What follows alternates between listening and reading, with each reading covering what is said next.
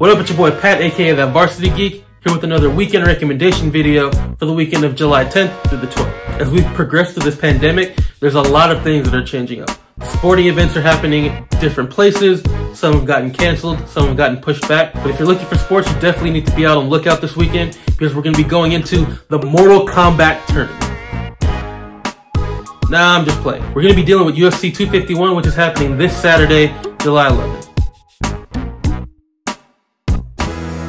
And the reason I call it the Mortal Kombat tournament is because it's happening on the UFC's new Fight Island, which is an island that they purchased, which is going to allow them to have events on the island, better quarantined, better separated from people. And the UFC's been trying to do this since the beginning of the pandemic and everything happened.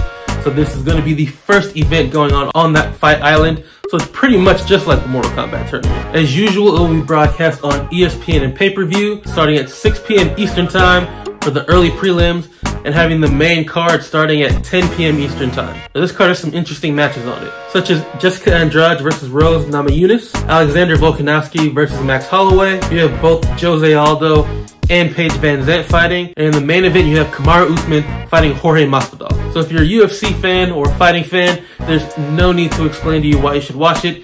It's another great event put on by the UFC with good fighters on the cards and should be interesting to watch. And if you're not a huge UFC fan, you might want to check it out just for the Fight Island to see how things play out, how the UFC is doing everything, if it'll work, or if it'll just blow up in their faces. Either way, it'll be interesting. Hopefully we don't have any Mortal Kombat type stuff happening on the island, but you never know with 2020. And for all my nerds out there, I suggest you check out the new Crunchyroll original anime, The God of High School. Now, as I said, this is a Crunchyroll original anime. So, to legally watch it, you gotta go check out Crunchyroll. And the first episode of it dropped this past Monday. So it's very new, and this is a good chance to get in right at the top of the action. Just like Tower of God, it's an adaptation of a South Korean manhwa brought to life in an animated style. And like I said in an earlier video, manhwa is pretty much just South Korea's answer for comic books or manga. That's just what they call the medium. The show follows the main character, Jin Mori, who's a 17-year-old martial artist from South Korea. Jin is invited to participate in a martial arts tournament known as the God of High School tournament, which pits young high school martial artists against each other with the goal of achieving victory and getting one wish granted for the winner. And this tournament is also used to choose 3 representatives from South Korea in order to participate in the World Tournament, which from the title I'm going to assume is a tournament based on the top high school fighters from around the globe. Now, as of the time of this recording, The God of High School only has 1 episode out, but the 1 episode that I did see was pretty dope. You already got to see a lot of different fighters using different martial arts styles, and the animation for it was superb. The music tracks and the voices that they used were pretty good, so I was excited to watch it. It's a classic tournament-based action anime, so you can probably expect all of the things that you're used to with those kinds of things. Different brackets, people fighting and teaming up with one another, a lot of different people using different martial arts and powers, etc. Episode 1 got me super hyped for sure, and if you're an action anime fan, this is something that's definitely right up your alley and something that you should definitely check out and start watching from the beginning. And last but not least, for all my gamers out there, there's a game that you can definitely check out this weekend. Not the newest game, but still a great one, called The World Ends With You Final Remix.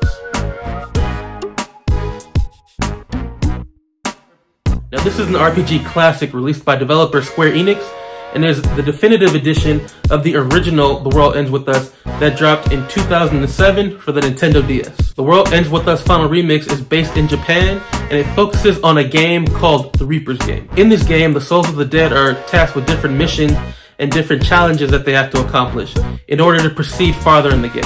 And winning the game will allow you to either be brought back to life, or it will allow you to transcend to some higher spiritual plane of existence. But if they fail, they're erased permanently. Now the main character, Neku Sakuraba, wakes up in this world and he doesn't have any memory of what happened to him, how he got there, or anything that's going on. And so he's pretty much going through playing the Reaper's Game in order to 1, stay alive, and 2, try to find out a little bit about what happened to him and maybe figure things out from there. Now this is a game that's known for its cool visuals, interesting gameplay, and awesome music. And this definitive edition just takes everything from the original game and improves upon it, making it even better. The Definitive Edition has everything from the original game and from the mobile game that came out, as well as some new things, such as an all-new chapter to play through, remixed music, a new 2-player mode, and many other things.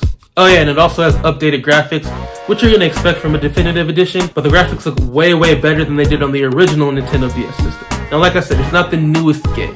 It was released at the end of 2018 in October, but it's still a game that any avid RPG fan, especially if you're a fan of Square Enix games, should definitely go pick up. And the best part is it's currently on sale for half off on the Nintendo store, so you can go pick it up on your Switch for half price. As an avid RPG and Square Enix fan myself, I was upset that I missed out on it the first run around on Nintendo DS, and so it's something that I'm definitely going to pick up, definitely going to play, just to add, you know, another great RPG to my arsenal of games. And so those are just my quick recommendations for you guys this week. I hope you enjoyed them. As always, let me know things going on next week that you think that I should talk about in my video.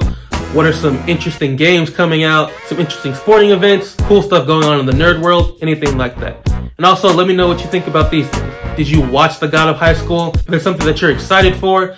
Have you played The World Ends With Us, either the original or the final mix? What are your thoughts about it? And are you excited for UFC 251 on the UFC Fight Island?